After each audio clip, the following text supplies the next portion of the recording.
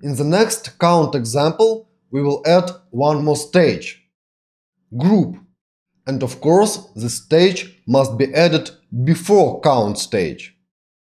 In this aggregate example, we will group documents by company.location.country and then count number of the resulting documents. Please note that count stage will count documents that will be passed to this stage from the group stage. And as a result, we will get countries count 4. Of course, you can add other stages. For example, you can add match stage before group stage. And therefore, you will get 3 stages. Okay, let's switch to Mongo Shell and try this. I have 2 stages here. So let me move count to the second stage. Like this. I'll remove this string for now. Here will be group. And I'll group by age, for example. I'll group by age, reference to the age, $age, like this. And then count age. And let's execute this. Command Enter. Of course, comma here. Let's execute once again. So totally 21 results. This result means that there are 21 distinct age values in the input documents in the person's collection. Let's group, for example, by eye color instead of age. Eye color, and here will be also eye color. So result is 3. It means that all persons have one of 3 different eye colors. Let's change now group and add one more field here. So instead of just eye color, I want to group by eye color and gender.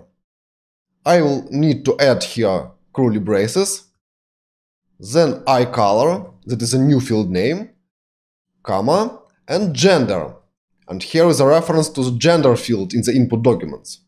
And I will count by eye color and gender. So, let's execute this. Totally 6. So 2 genders, male and female, and 3 eye colors. So totally 6 combinations. If I will use age instead of gender, like this, and age here, then total number will be 63. So 21 ages and 3 eye colors, totally 63. Let's add one more stage here, match stage. And match should be always added before group stage. Let's copy stage 1 here and paste it here. Then replace here 1 with 2 and here 2 with 3. Here instead of group on the first stage, I will use match. And then I will use condition where age should be greater than or equal 25. Let's execute this, command enter. And result is 48. So first I am looking for documents where age is greater than or equal 25. Then results of this stage are passed to the stage 2, where I group those documents by eye color and age. And then I count resulting documents. And here is result with this count, 48.